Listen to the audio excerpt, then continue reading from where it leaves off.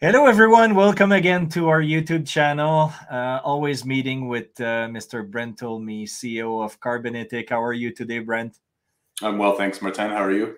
I'm good, thanks. Was a great weekend. On our way to Yukon on this Wednesday coming, meeting with our Indigenous partners, and this is part of the discussion today. So, quick video, Brent. I wanted to do today is for our viewers to understand and get to know a little bit better our partners, the people which has been supporting Carbonatic basically since day one. So since day one, we've been working really hard, to put everything in place, validate actually the quality of what we could deliver to market. And from there, we sign an amazing agreement with Indigenous partners of ours that we're going to discuss today. Without them, all of this wouldn't be possible because they're the right landowners of the territory that we're going to, work with and partner with them. And also, we need financials to be able to support, right? We need these revenues that we can generate so we can push forward. And once again, great partner here that we're going to discuss a little bit later. So let's start, Brent, with our initial partners, the Cascadena community. Who are they? Who they do represent? What is the chunk of land that they rightfully own? Thanks. So when we first started, we knew that in order to move the needle on climate change, to do our part in forestry, we needed big landowners. And we understood it in Canada. We perhaps had the skill to navigate conversations with Indigenous partners who have ancestral right and claim to the land. And in British Columbia, where our first project is, there's actually a mechanism. So outside of all the treaty talk that we hear about, there's a mechanism to actually get carbon projects up and running in the forest. And so we looked at a map and talked about who we had relationship with and started knocking on doors. And because I've had a lot of experience working in the province of BC in renewable energy and forestry, I knew some folks to talk to. And through a friend of a friend, came across a contact who is at Liard First Nation Denadelu Council. So Liard First Nation being in Watson Lake on the Yukon border, and then Denadelu Council being in Lower Post, which is just about 20 kilometers south in British Columbia. And of course, that Indigenous group, well, they predate borders. So before there was a 60th parallel, there was a Kaska First Nation. And they lived in different spots, and then would get together, gather, and commune together when they had the opportunity. So very interesting stuff. Yeah, great. Maps definitely help, so you can see that 60th parallel. So when we talk about our Indigenous partners, the Denakekusan project, that is between us and the 3 BC First Nations of the Kaska.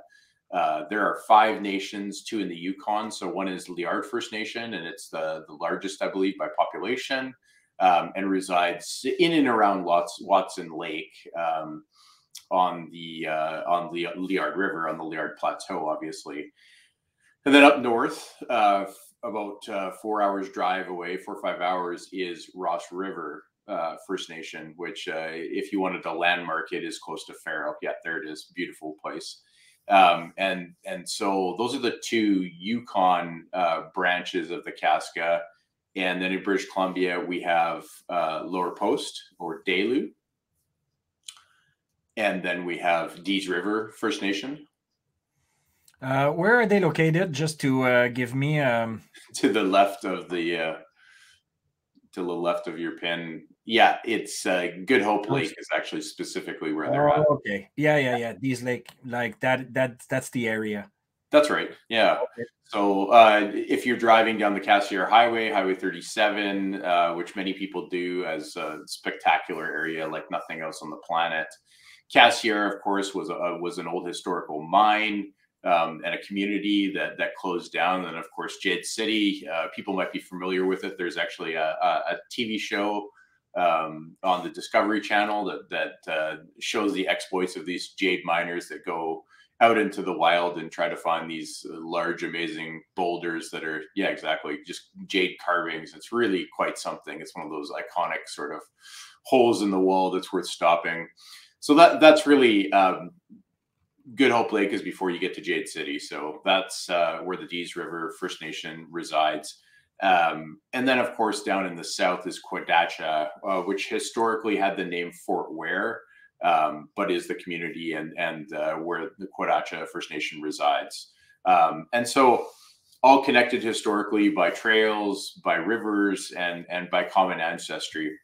When we talk about in our Indigenous partners, we would say that they have two things which are unextinguishable: right and title. So right is a right that's granted by the current Canadian government to hunt, gather, and to basically practice how they've lived on their land since time immemorial. Title's a bit different, and that's the piece that we struggle with, you know, as the colonial immigrants that came over to sort out that this is Casca land, and that as we're seeing in Canada, land is being returned to the rightful stewards of the land, and they have set aside a specific area inside of their traditional territory. So traditional territory is where they roamed the land, where they existed, where they looked after the land, where they cared for each other, and people grew up and people died on the land before roads, before infrastructure, before any of us showed up. So for, you know, thousands and thousands of years. And so if you're a large Indigenous group trying to make a life for yourself in the very far north, you know, south and north of the 60th parallel, we're talking very northern BC, southern Yukon, right up to mid Yukon, and Northwest Territories, a small piece. You've got to roam quite a bit of land to find sustenance. You've got to chase animals, trap animals, and find where's good. And so they're very migratory as a nation. Mm. And they occupy 24 million hectares. Now, it's a bit of a nebulous term. We like hectares. Why do we like hectares? Because it's 10,000 square meters. So it works really well with the metric system.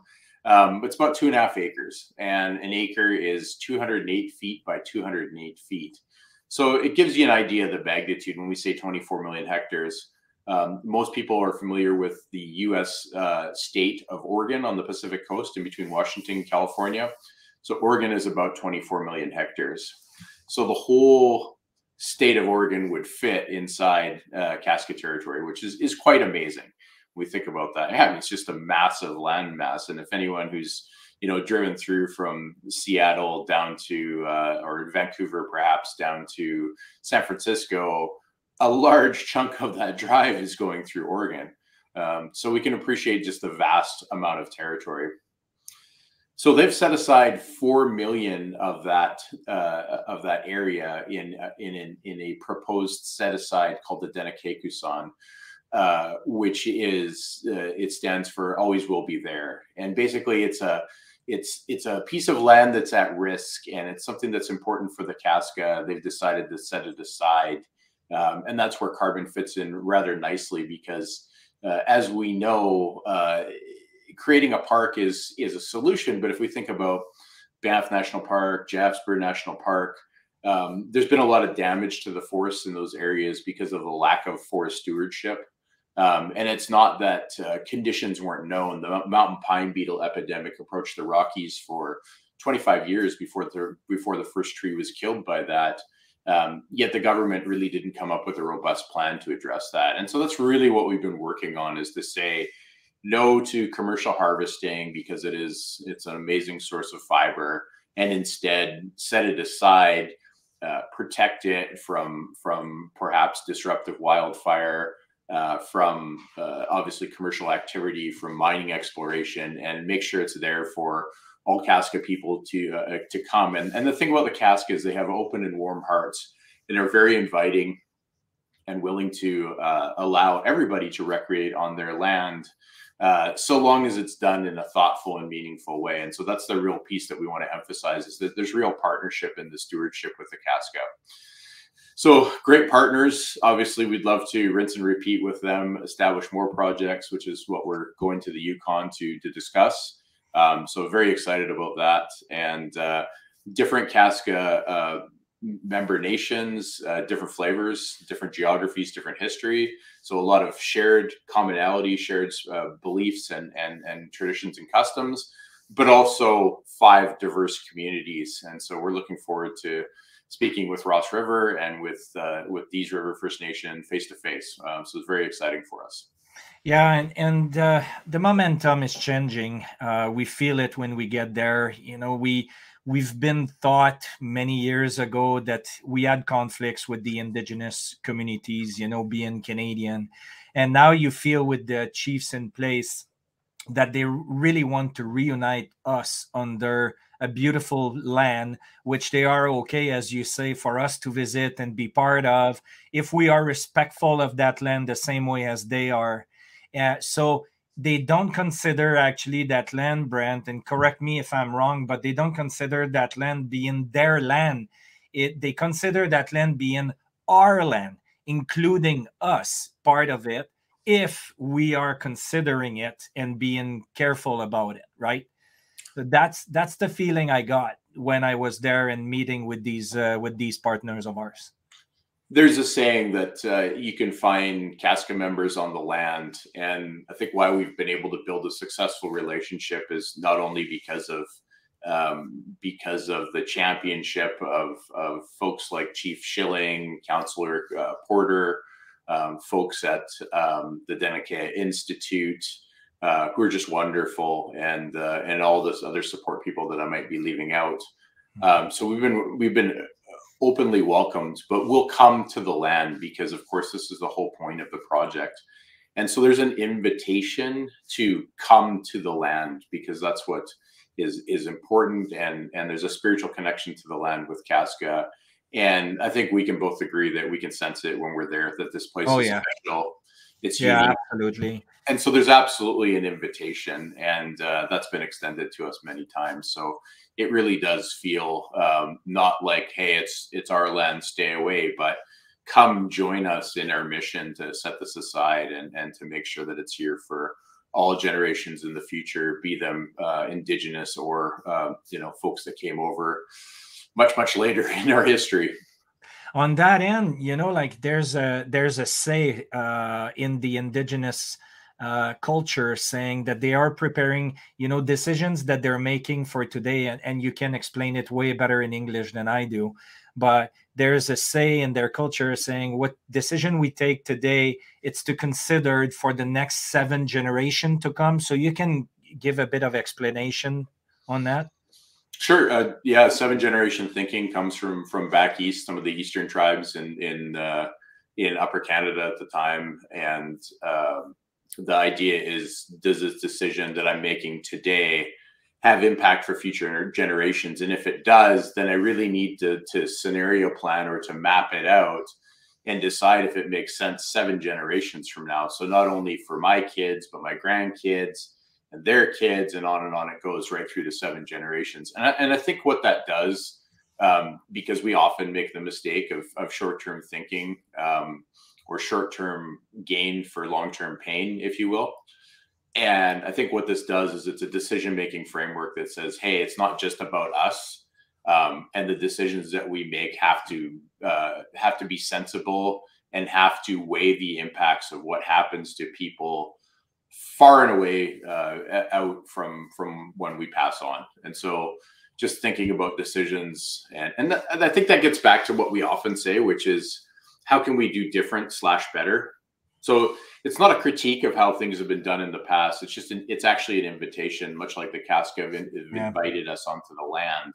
It's that invitation to say, how can we make better decisions that aren't so short term or myopic, perhaps.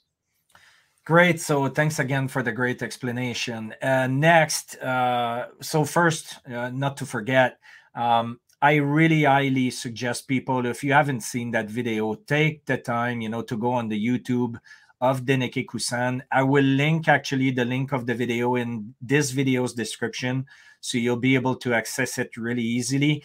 And why not invite your family, including your kids, to watch exactly what Deniké-Kusan is, and you'll see the beauty of British Columbia up north, up to Yukon, and it will give you the opportunity uh, yourself to see exactly and feel these kind of culture mindsets that the people that we do business with have. So I think it's a great video they created, and again, it's going to be on the description of the video today. So just watch it. It's a really nice, beautiful, empowering video, in my opinion. Next, so we needed, of course, financial partners and people who believe in what we are doing. And we've been very happy and proud to meet with Invert Group last year. And it's a very unique partnership, Brand, as you can explain to our viewers, because they have knowledge regarding the forest. They do understand actually the market that we are involving and getting involved in. And it's difficult to find a better partner to start than Invert has been because of their knowledge and their experience.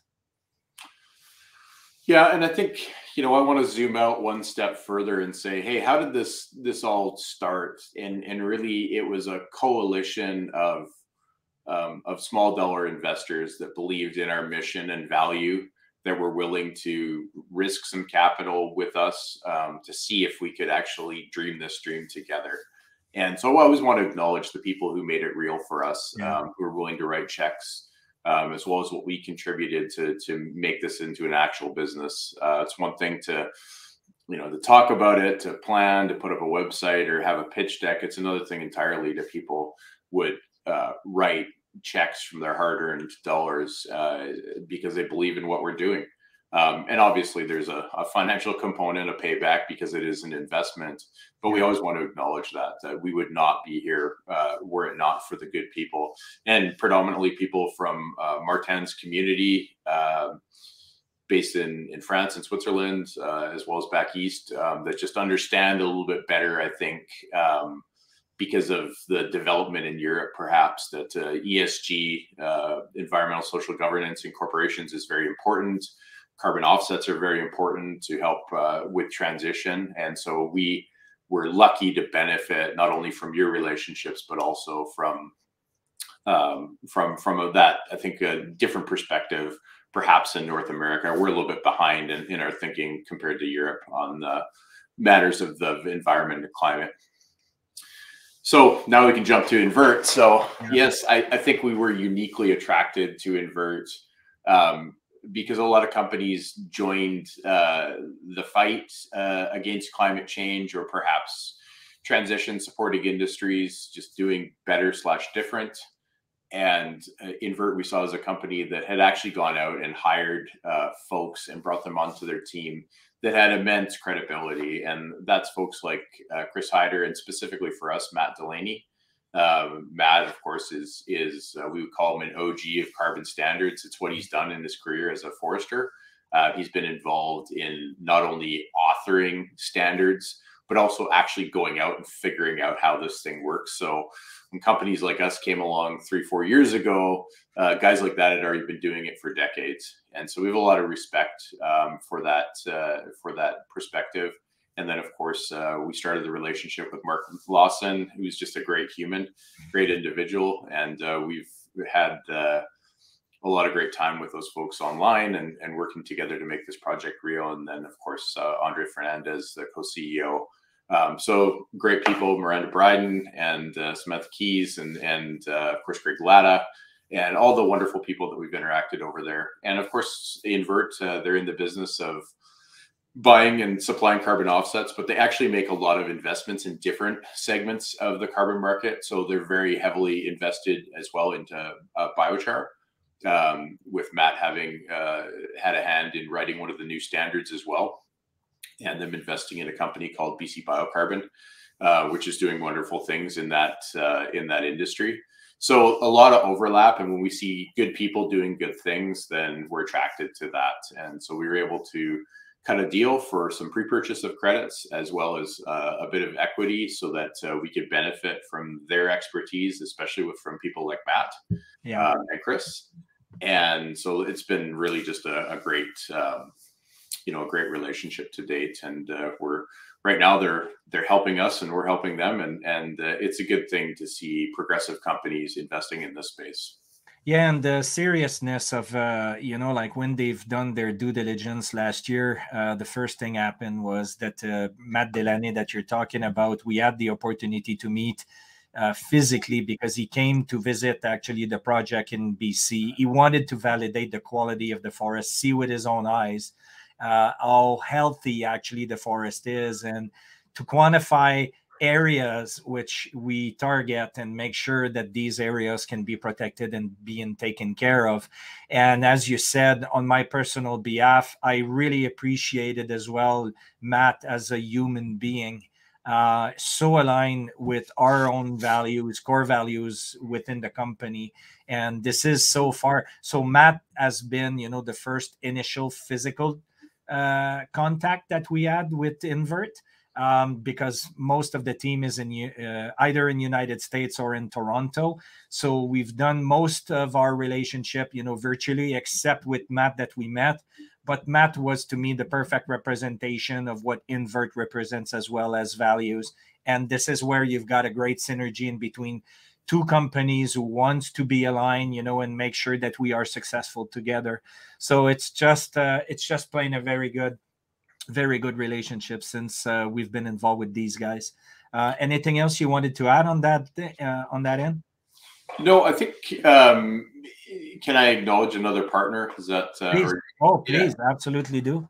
Well, I think it's important to talk about our work with the province of British Columbia, and helping the Casca navigate the Indigenous atmospheric benefits process. It takes a lot, obviously, for a government who's managed land in a certain way for quite a while, now being asked to manage land differently. 15 years ago, they established the process for what was called an atmospheric benefits sharing agreement, where the province would take a cut of the revenue from carbon offsets. They've done away with that. It's now called an Indigenous atmospheric benefits agreement. And really, it's about Ministry of Forests and the Office of the Climate Secretariat / Ministry of Environment coming together saying, all right, if we can sort of give land management back to these folks and they can show a benefit that is a benefit to, all humans as well as British Columbians, and there's a financial benefit for the Indigenous group and the project developer, then we're going to go ahead and support that. So we've been working tirelessly with the folks from the government, and there's a long list of folks, but specifically I would say Shane Ford, who's been instrumental in leading the charge, as well as Ian Hollingshead, and then just various supporters from the different branches of government it takes to make this happen. And what we see is a lot of passion on their side to write a different path. And so I just wanted to take my hats off to those folks who are largely constrained by legislation. I mean, essentially, when we vote politicians into office, their job is to construct and vote on legislation. And then the bureaucrats and staff have to have the ability to navigate those channels. And so work with great folks like Warren Greaves, who sits in the Office of Forest Carbon, in the Office of the Chief Forester for British Columbia. They're aware of this project and have given sort of the thumbs up, which is great. Yeah. As well as Katie Cox, who's attached or sits in the Office of the Climate Secretariat. And man, there's just a ton of other people to thank and acknowledge. But certainly, they've been instrumental in helping guide this process. And I think that in order to do business like this in Canada and to work with the Casca towards their goals and ultimately our goals, government is going to be part of it. And so we appreciate the people who are open for change and really pushing for that to happen. So just wanted again to acknowledge that relationship too. Yeah, great point, and thanks again for bringing it up. It's very important to us. So what's coming next? Just a quick note. First, if you feel that your company is aligned with our core values as well, and you want to support actually developing some potential partnerships with us, to protect the forest, to work actively with our other partners that we just mentioned, please reach us. We're open for business. We are preparing our 2024 season, for 2025 carbon offsets delivery.